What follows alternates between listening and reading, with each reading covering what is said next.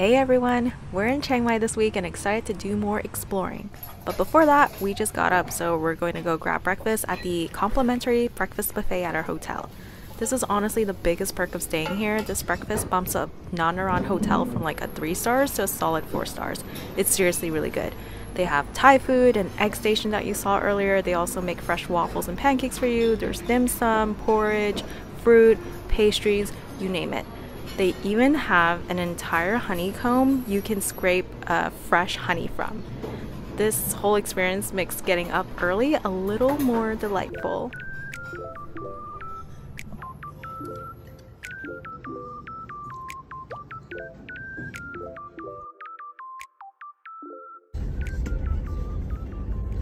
Today, me and Chesley rented a chauffeur to take us to Bua Thong Waterfall and Chet Si National Park. I'm probably pronouncing that wrong, but it's about an hour and 20 minutes outside of Chiang Mai proper, and you're not gonna really get a grab. I mean, you can probably get a grab to get there, but then coming back, you might not get, you know, a taxi or a way back. So that's why we recommend hiring a dedicated chauffeur driver for the day. And we booked ours through our hotel, and it cost about it cost 2,200 baht, which is around $60, which is not bad. They'll stick with you for the whole day for up to 8 hours. They'll drive you all around the national parks or wherever you want to go. So I recommend doing that if you plan to, you know, explore some of the nature and national parks around Chiang Mai. We're pretty lucky because it's kind of overcast today. The weather is really nice. It's not too hot. It's not too sunny. It's very mild temperate weather today, so it's great for hiking. We're first going to go check out a short hike that's next to the Buatong Waterfall to see Nam Pu Chet Si, which literally means 7 colors fountain.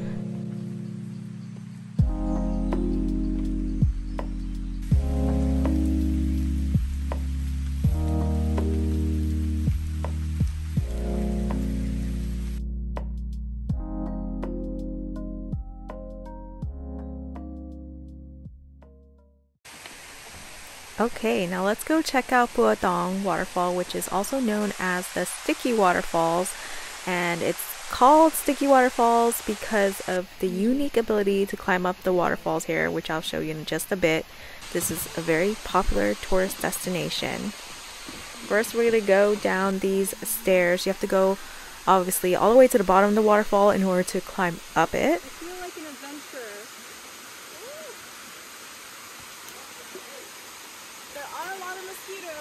Yeah. So now we're at the bottom of the waterfall and at the start of the trail or the climb. I'm rinsing my hands real quick here. And here's an incredible view of the waterfall. It's so cool. There we go. Sticky Waterfall. Stop! Use your hands! I got it. Come on. Come on. Alright.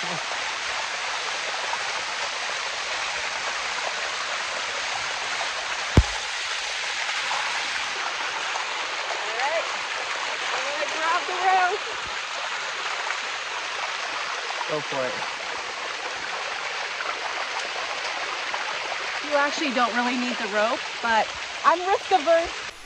And here's a cool little third person shot that our amazing tour guide and driver helped us take. Again, I'll leave her contact information in the description if you want to book her. She's great. She'll help you take pictures, videos, etc. It's kind of crazy how we're climbing this waterfall. It's so fun. It's not slippery at all. It's actually pretty easy. So I recommend you try it, even if you're a little bit scared of heights. It's relatively safe. The waterfall rocks are made of a limestone mineral deposit that is incredibly grippy. So it feels and looks like a hardened sponge, and it isn't slippery at all. And also no algae or slime grows on the rocks, which is why it looks so clean and like one solid color. And there are ropes installed on a waterfall to help visitors climb up, so everything's like really well maintained.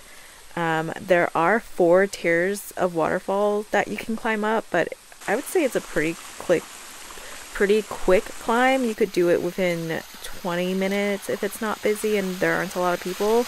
And you can climb up as many times as you want. We are at the Wat Ban Den temple, which is in the middle of the mountains, and it is so beautiful here. This temple is one of the largest temple complexes in Chiang Mai province. It includes an ordination hall, a meditation hall, the monks' living quarters, a drum hall, and several other buildings. It has been newly renovated, so everything here feels new and looks new, but the temple is built in the traditional Lana architectural style, which you can see in the 3-tiered blue tiled roofs here. It's beautiful. You have to come see it in person. And many of the temple's buildings are guarded by these large mythical Naga serpents on each side of the stairs. They kind of look like dragons. And all over the temple grounds are large white lion figures called Singha, and they act as guardians. The temple complex also holds 12 chetis or pagodas, and each one represents one of the zodiac animals. It's definitely not as busy at this temple as some of the other ones in Chiang Mai city proper, because it's hard to get out here unless you have like a tour guide or a dedicated driver to take you out here. So it's pretty nice. You get the whole temple almost to yourself. I did end up having to buy a skirt because we weren't planning on coming to a temple, but our driver recommended stopping by here since we were in the area anyways.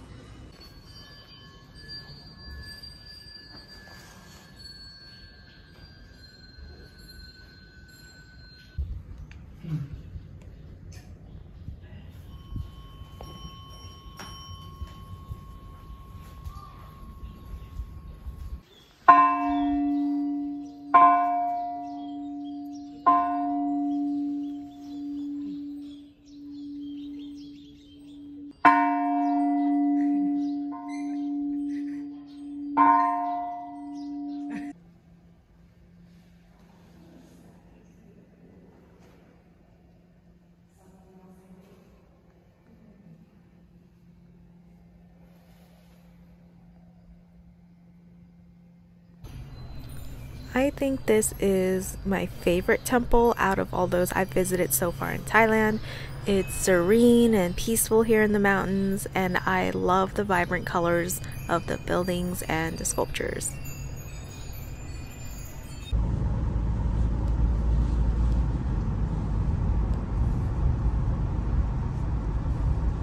Hi, now we're at Land of Angels Waterfalls Park, which is a artificial waterfall created by man, but it is regarded as being the most beautiful in Thailand, is what it says in the ticket that you get when you come in here.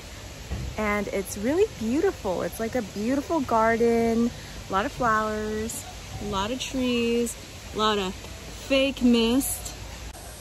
I love how they have these fake mist machines on the side of trees to add some atmosphere and some moisture into the air to make it cooler. Oh, the mist feels so good, especially when it's so hot now. It is properly midday, 1:20 p.m. and the sun is out now and it is properly hot. I think this is the main attraction here. This is the man-made waterfall they're talking about. A lot of great photo ops around here.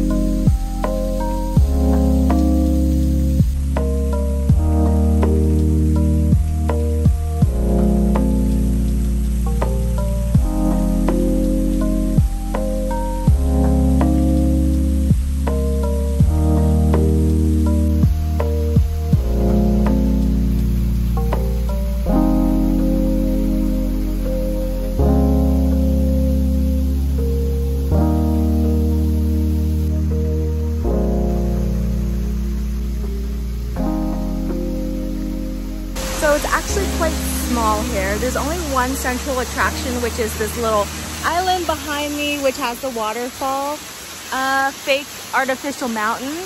And beyond that, there's nothing really else to see here. So I would say you probably spend maybe 20 to 30 minutes here taking photos. There's also a cafe and restaurant, and there's a bathroom here, but really nothing else to do. So don't plan on staying here too long.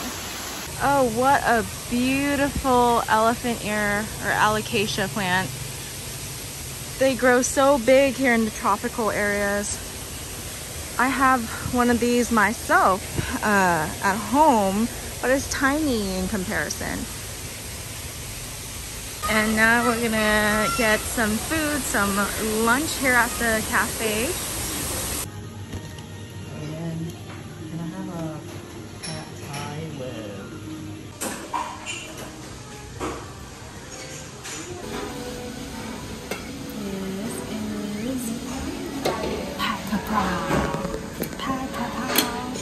This is the Thai basil pork, and on the bottom is the egg omelet over rice. Looks delicious.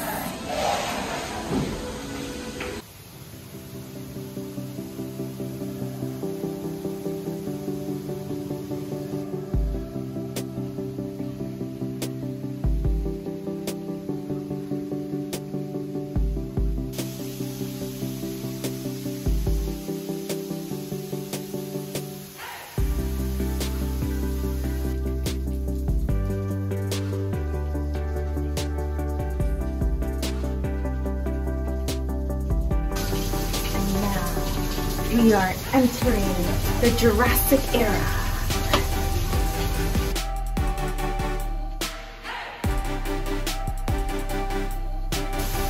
And here I perform my magic sorcery.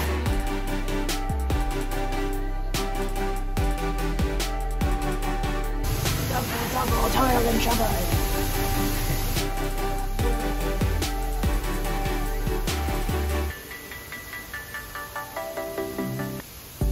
I can see why they call this the land of angels now. Doesn't this look heavenly?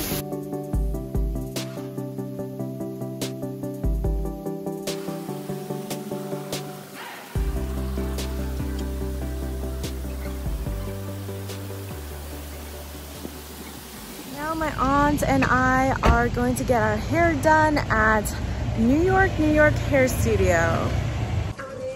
My aunt's gonna get a haircut and then a hair treatment for her dyed hair. I'm not getting a haircut, but I am getting a botanical repair hair treatment just to make my hair a little smoother. You also get a complimentary quick massage for every treatment, and this is my aunt getting a massage.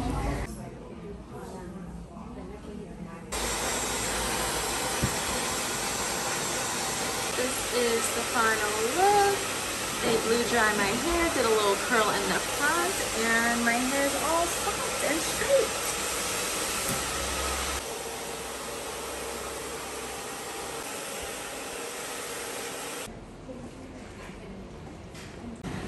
The final look. She trimmed her bang and got a trim on the ends too.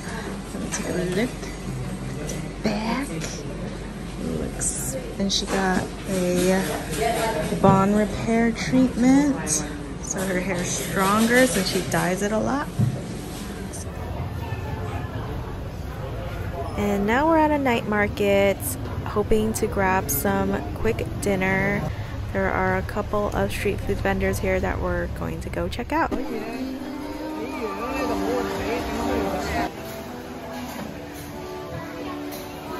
We got some pork ribs and some pork belly, 100 grams each, and it was 200 baht total.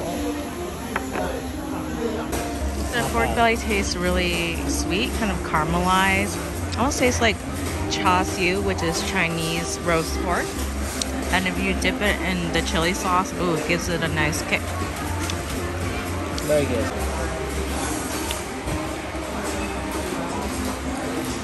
The sauce is so good. I decided that for my main, I'm going to get number 7, braised beef noodles from this stall.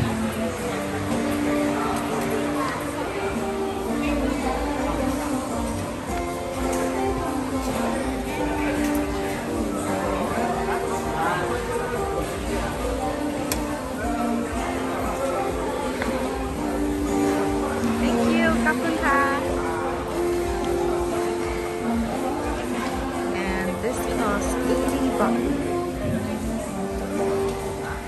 I added some chili flakes and powder on top. So I like my food with a kick. These look like pho noodles.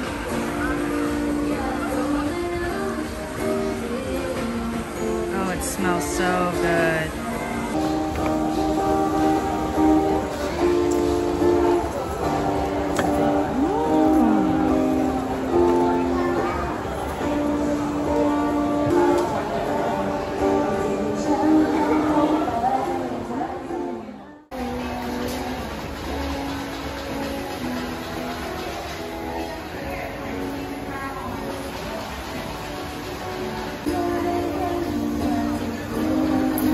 This is like the third time my aunt got durian in Thailand. She loves this stuff, and so does my uncle.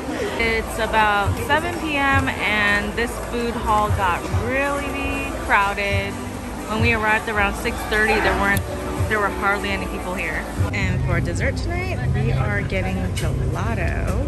It's 59 baht for one scoop. And I'm getting the Oreo flavor. Chesley is getting the Korean melon.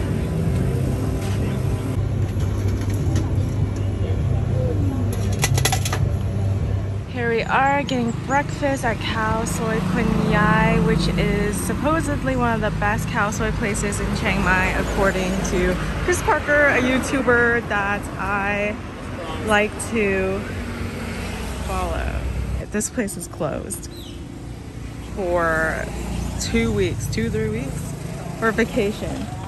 Oh my god, I'm so disappointed. I came all the way here just to eat at this place.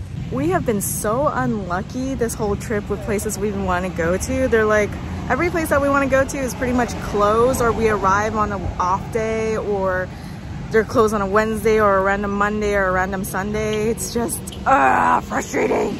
So our plan C for today's breakfast is Fern Forest Cafe, because our first two places didn't pan out. The Khao Soi Kun Ya and then the Versailles de Flores Cafe also was not open. So here we are instead.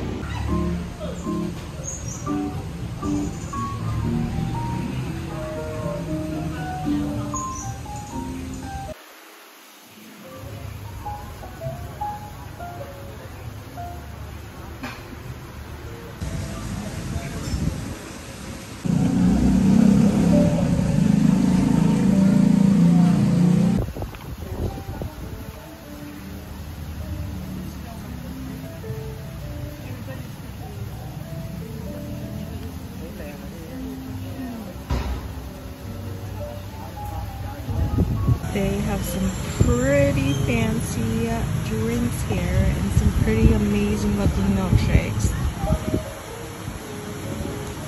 I think I might get an orange dirty espresso orange zest milk. I don't want anything too sweet. I was looking at the Twilight Eclipse, but I don't really know how I feel about passion fruit. And then Into the Earth also sounds really good. So does Sandy. I know it's hard to choose. First came out our pineapple fried rice. Looks like there's some Chinese sausage and raisins in there. Very interesting take. And some pork floss on top.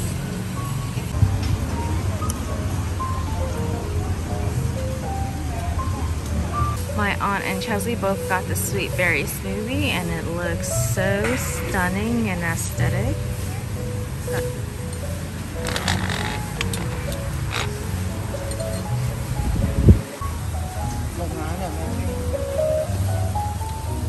It tastes good. It tastes like a yogurt parfait slash acai bowl.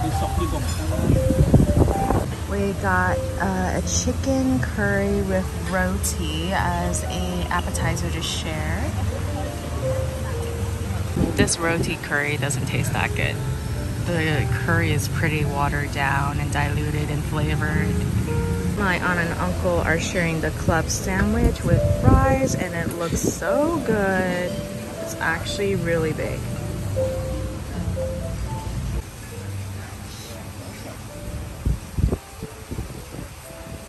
And then my chicken cow soy came. It comes with a chicken drumstick. Ooh, and a lot of crispy noodles on top. That looks delicious. And then my dirty orange coffee came. Or is it called orange dirty? The koi fish here are huge.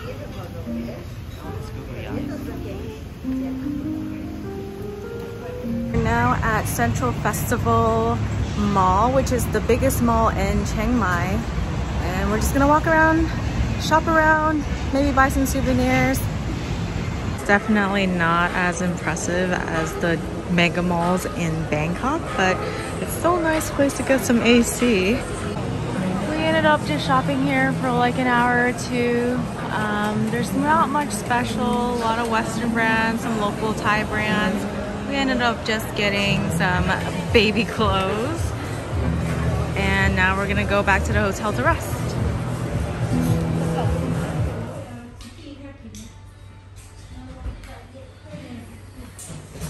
Aunt and I just got our nails done at this salon called Ju's Nail. And she got pink holographic gel nails with a sparkle to it because she didn't like the color that she got in Bangkok, which is a little too purple. And then I got a classic French manicure. Just admiring my fingernails again. I think they did a pretty decent job. We were feeling pretty tired and lazy tonight. We didn't want to go out to eat, so we ordered a bunch of takeout from Grab delivery service, and delivery was super cheap. I think it was less than $1 to have things delivered, but we ordered quite a lot of food to try, a lot of cow soys with different proteins. This is a blood sausage sticky rice, looks like onion rings. That's a tom yum with shrimp for Chesley. And then we ordered 2 different types of veggie stir fries. And it's interesting because in Thailand, everything is in plastic bags, including the soup and curry. So, and then 4 different cow soys, 2 for my aunt and uncle. And then we're gonna be sharing the rest of the stuff too. It's not just for me and Chesley. And because everything is in plastic bags, we went out and bought bowls and chopsticks because at the other hotel we were staying at in Bangkok, we didn't have any bowls or chopsticks to eat from. Is my braised beef cow soy all put together. It looks so good. We just landed in Bangkok from Chiang Mai. It's about 3 p.m. right now, and this is our last night in Thailand. We're flying out back to the United States tomorrow morning, very early. So we're at the Hyatt place in Bangkok for 1 night. This is our room, bathroom. It has a shower, no bathtub this time. Big vanity mirror, which is nice. Very modern, clean aesthetic type of place, which I like. It's very comfortable. There's sofa, and then our bed, and a TV, and a little desk area. Very standard. And we have this view, which is not that impressive. A lot of concrete buildings. Well, you get the cityscape and the skyline, I suppose. Yeah, this is gonna be home for a night.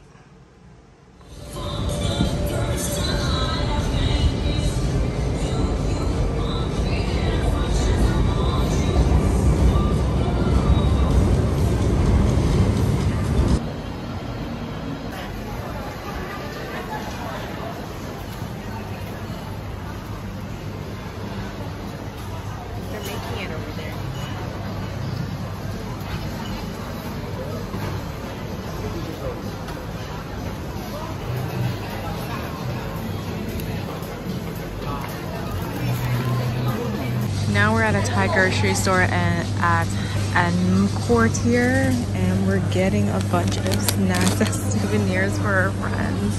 A lot of Thai tea too. I hope that we can fit everything in our luggage. We are kind of ridiculous.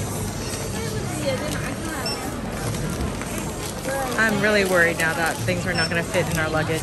For our last big shebang before we leave Bangkok, we're going to have dinner at the Goji buffet, seafood Japanese buffet. It's at the Marriott Marquis, and that's where we're headed. It's called Goji Kitchen and Bar, and it's a luxury seafood buffet. I'm so excited because I love sushi. This is a fancy Marriott. Look at this ginormous lobby.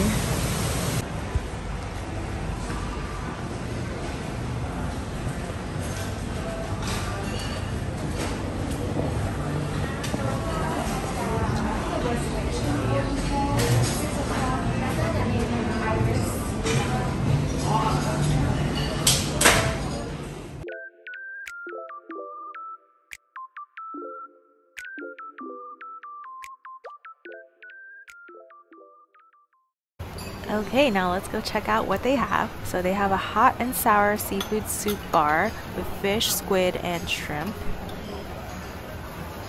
And then right next to it is a noodle soup bar with meatballs, thinly sliced meats, and tons of toppings to choose from. But of course, I need to stop by the meat station first to get some ribeye, some wagyu, some lamb.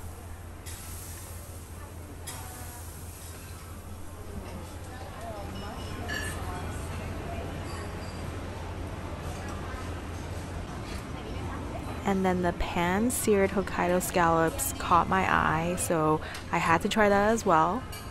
I don't know what sauces go with what, so I'm just crossing my fingers here and trying a little bit of everything. They also have Indian food. It's a really good variety of ethnic food. They had a Thai salad bar, some dim sum,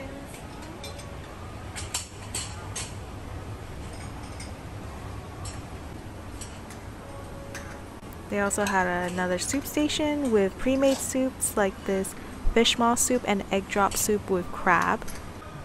And then they had this amazing spread of charcuterie offerings, so you could build your own board with cheeses and fruits as well.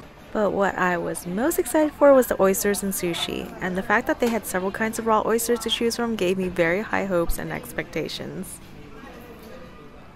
Sadly, the sushi bar was kind of disappointing.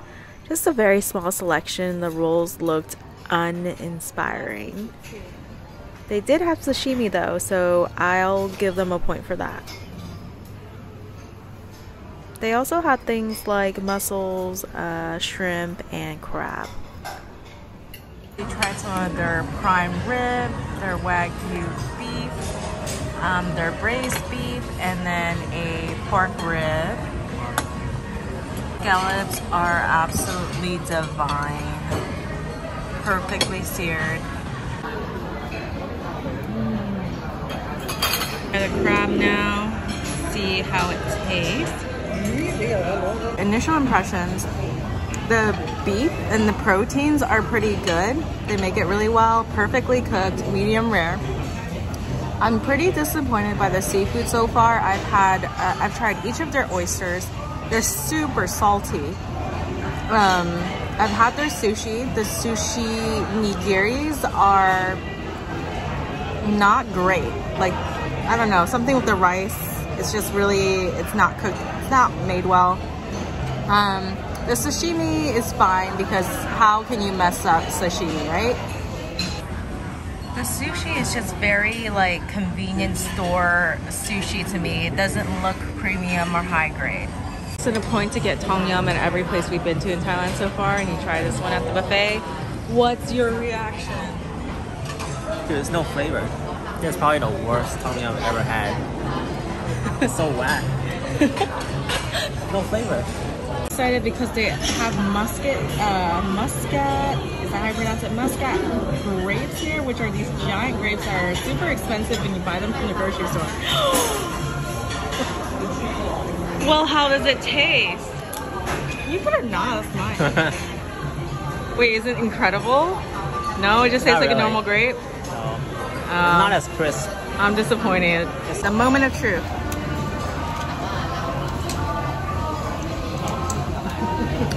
It just tastes like a normal grape. It is pretty soggy. Or like squishy. I got the penne carbonara to try.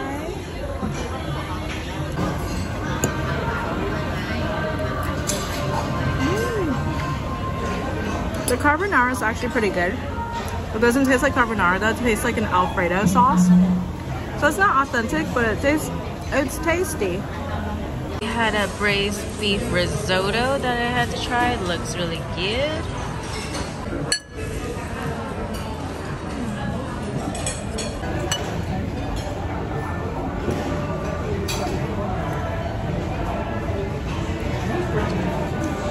I stand corrected, this sucks. The risotto grains are undercooked. Let me try the beef.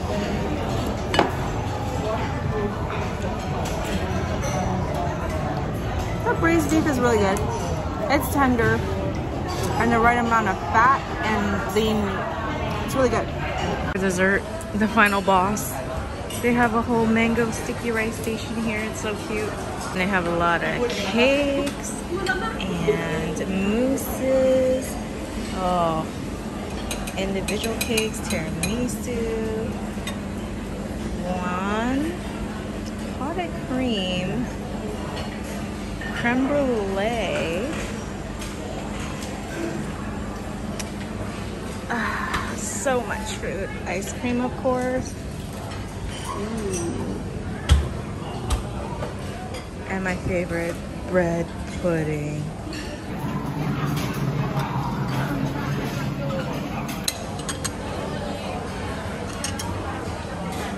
I got the double chocolate cake, which looks super rich and thick the way I like it. And then a cheesecake. And then the bread pudding, I think it's like a pandan pancake. And then, yeah, I think that's it. And then Chesley got a cream puff, a little fruit tart, and the mango sticky rice. Not bad.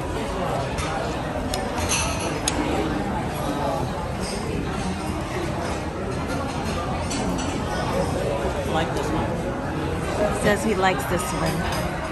On an uncle's dessert, they're having fruit, being healthy. They're smart. The chocolate cake was really good. It's dark chocolate, so it's not too sweet. But the cheesecake was a disappointment. It doesn't really taste like cheesecake. I don't know how to describe it. It's kind of flavorless. It is crumbly. I would give the chocolate cake a 7 out of 10 and the cheesecake like a 3 out of 10. Probably would not get that again.